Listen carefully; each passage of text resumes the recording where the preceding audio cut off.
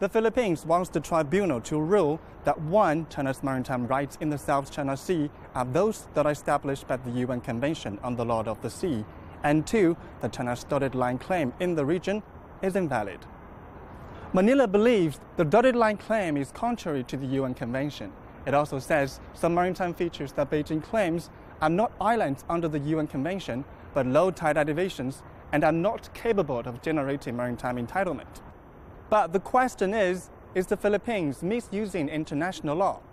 China's Foreign Ministry says, according to international law, the entity that enjoys the maritime entitlements is the state that owns the maritime features rather than the maritime features themselves.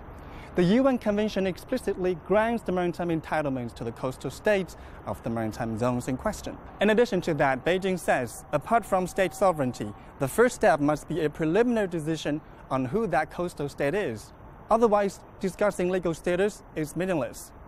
Beijing also says whether low tide elevations are subject to occupation is a question of territorial sovereignty, and that's beyond the scope of the UN Convention.